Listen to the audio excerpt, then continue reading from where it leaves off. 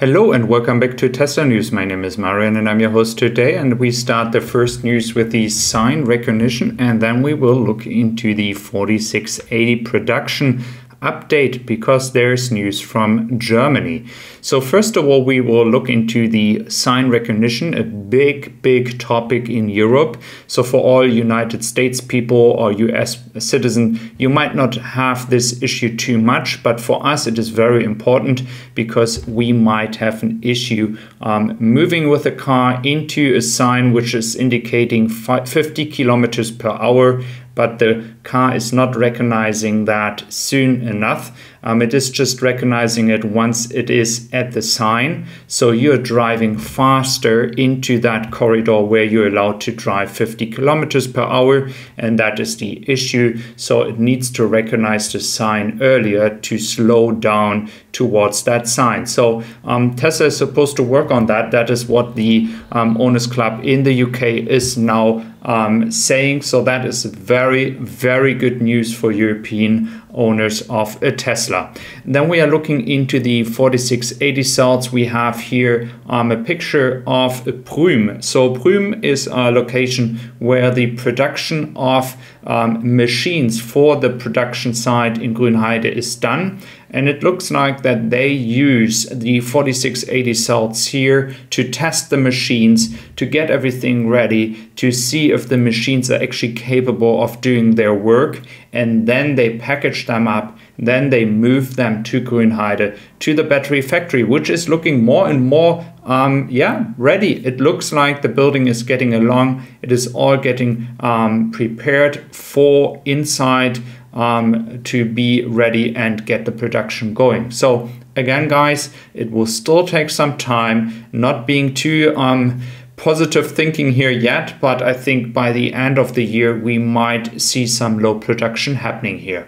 Then looking into the revenue and operating cost just slightly increasing over time, but the revenue going through the moon, that is a good sign as well. And for the cost perspective in general, I think once we have the 4680 cells working, reducing the cost with the scale of production in Austin and in Grünheide at some point, we will see even more cost-driven, more cost-effective production of Tesla. And that is very important.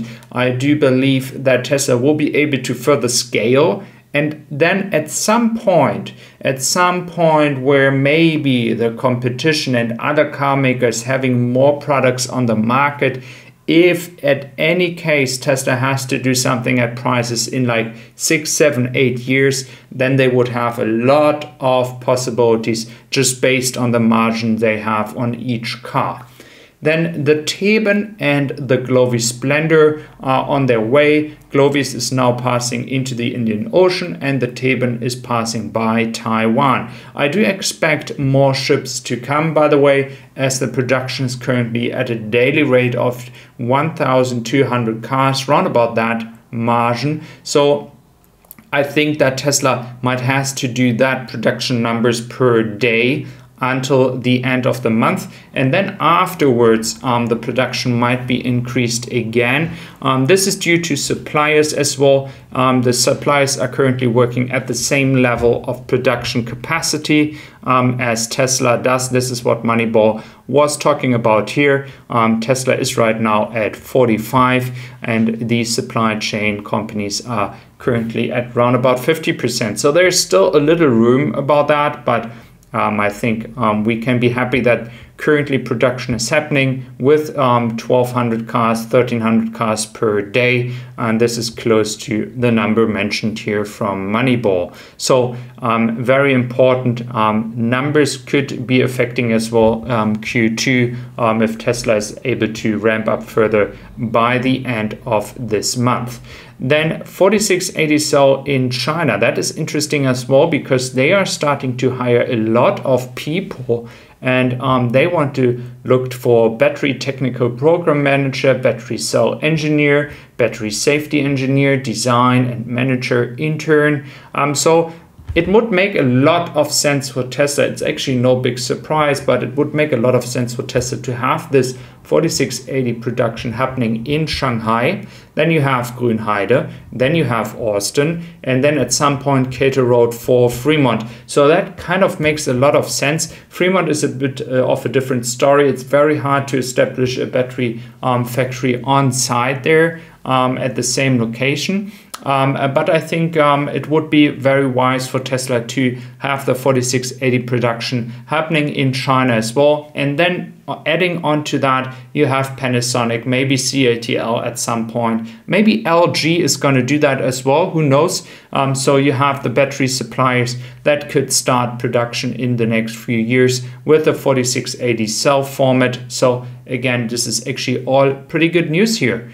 Then an interesting point that I'm having a bit of worry about, because Elon is saying again that the 1 million users for the beta versions will be possible by the end of the year.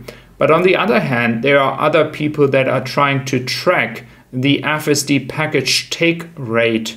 And based on the take rate and based on numbers they have conducted, they're not even coming close to 1 million customers actually that bought the FSD package. So the question out there is, how can they achieve FSD beta 1 million people if there are actually not 1 million people that bought the FSD package? So please let me know what you think about that. I do have kind of some concerns if that is actually possible, because the FSD beta take rate, FSD beta package rate, take rate might be not too high right now, as it doesn't offer too much, especially for people outside of the United States. Yeah, then we have some cost points here. Model Y, 330 miles in range, 14 cent dollars on peak at highest recorded supercharger price, and the Model Y just in peak at home at 0.06 cents. So we do see it is very efficient to drive a Model Y. Even a Model 3 will be cheap as well compared to other car makers. Please, if you're from the United States, share your experience when it comes to gasoline prices. They are pretty insane in Germany too. I must say it stabilized a bit after the beginning of the war in the Ukraine, but still much higher than before the war. And so it's going to be a big topic also for the supercharging prices, which increased in Germany many times over the past 5 to 6 months. So thank you very much for being here today. I really appreciate your time, and I wish you a wonderful day. So thank you very much for being here, and see you tomorrow back here, hopefully. So thank you very much. Bye-bye.